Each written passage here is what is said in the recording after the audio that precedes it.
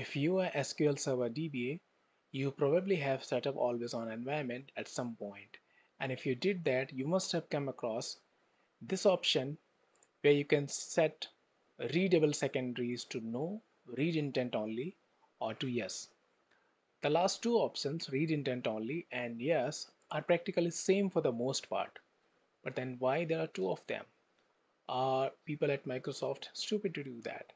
Well, I think that it is very easy to assume people stupid rather than trying to understand why they're not. My name is Arvind, and in today's video, let's try to understand why these two separate options are there. Okay, so here is my always on environment. I have replica A as primary and replica B as secondary. So I have set it up with the default values. So readable secondary is set to no. As we can see it here, it is set to no. Now in this first option, no, let's try to connect to secondary and see how it behaves. So we are connecting to B, which is secondary. Make sure that you are connecting to a database that is part of always on availability group, because by default it connects to master and it will allow connections all the time irrespective of which option you are selecting. So I'm connecting to Adventure Works, which is part of always on availability group, and hit connect. I'm getting an error, so we will come to this error later on what it says. For now, let's just take a screenshot and save it.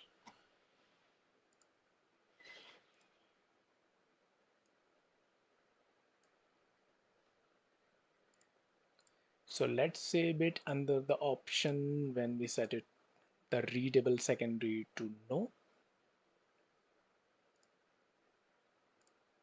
Now let's try to change the option and go with the option number 2, which is read intent only.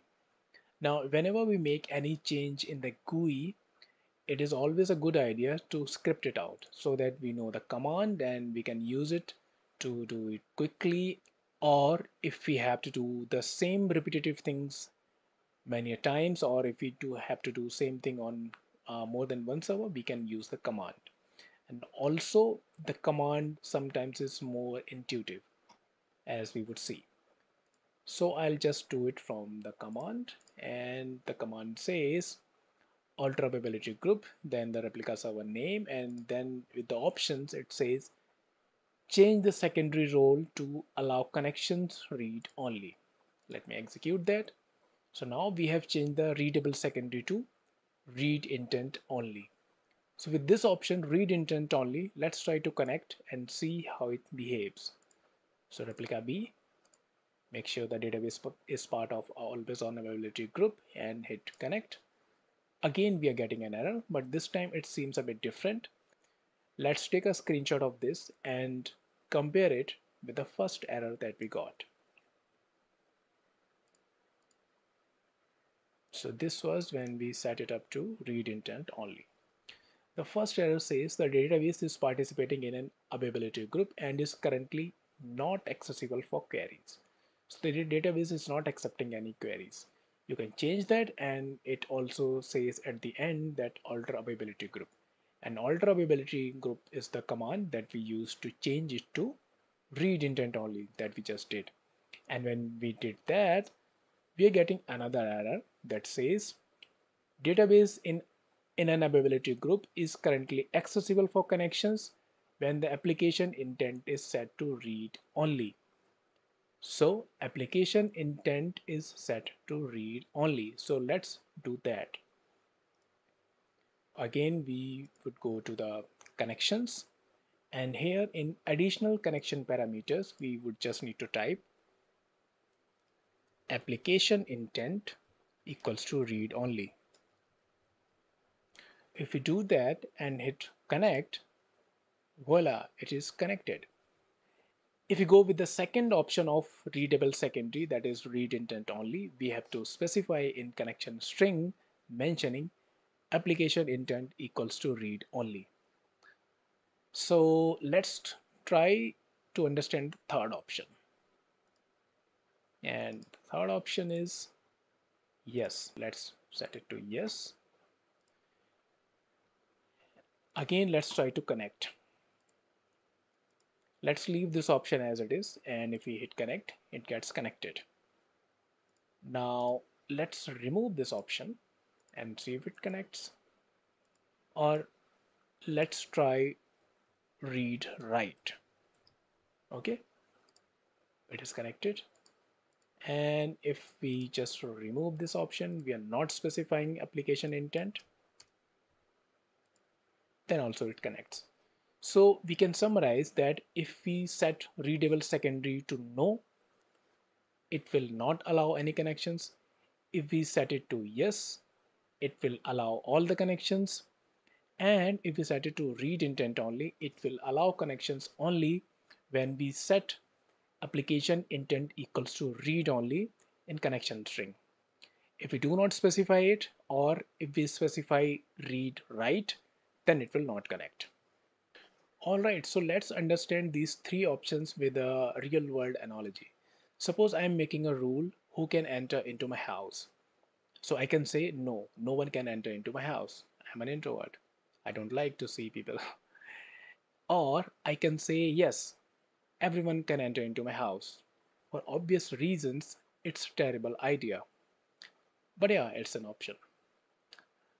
To understand third option, let's assume that people are still very honest about themselves, and if they say they are good guy, they are actually good guys. So I can make a rule that if someone says they are a good guy, they are allowed. If they don't say anything, or if they say they are bad guys, they're not allowed. Again, this rule is only to specify who can enter the house, not about what they can do afterwards. So of course it's my house, they can't do anything. They can take a look at my lovely KTM motorcycle, but they cannot start it. Same is the case with SQL Server. These readable secondary options, these three options, no, read intent only, and yes, they only dictate if and how the connections to secondary would be allowed.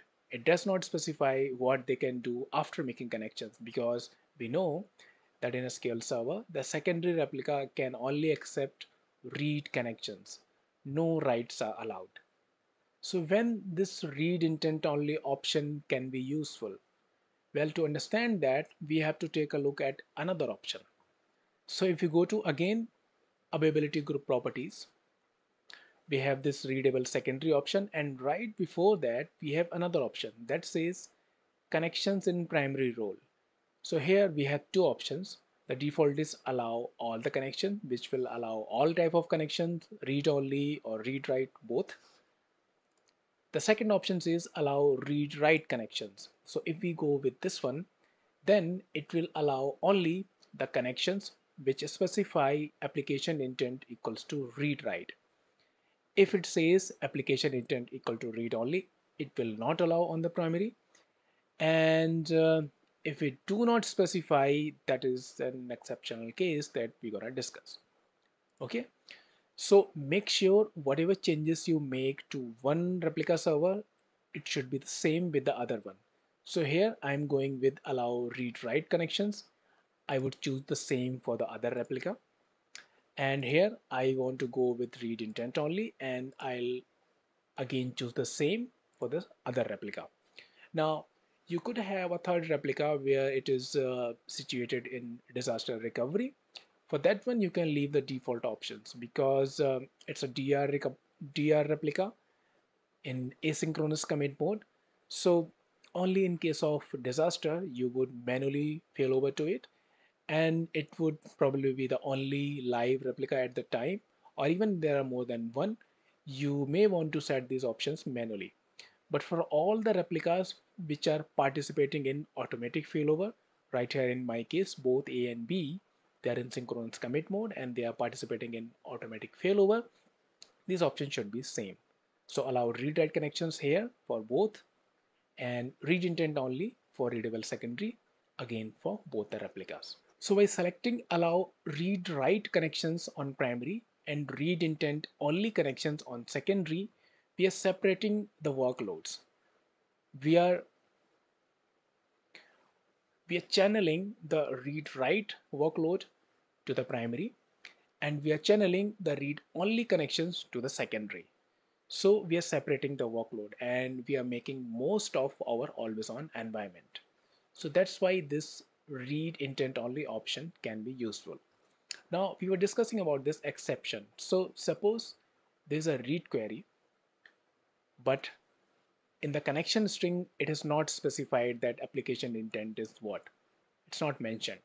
So it's a read query. It will not go to the secondary because remember on the secondary we have set it to read intent only and read intent is not specified. So it will not go to the secondary. It will go to the primary even if we have set it up to read write connections. But remember, even if we set it to read write connection, if the application intent is not specified, all the kind of connections would be allowed. So it's a read query, it should go to the secondary but it is going to primary. Now as a DBA you have power to set up your SQL server the way you want, but you don't have power to convince people to add this application intent parameter in their connection string. To deal with this situation, we need to understand read-only routing, and that could be a topic for another day. So if you encourage me by subscribing to this channel, I'll probably make a video on that one too. For now, I hope I helped you understanding these allow connection options for primary and secondary in always on.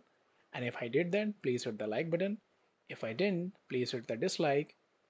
Please also share this video with your DBA friends who you think would like it. And I'll probably see you in the next one. Take care.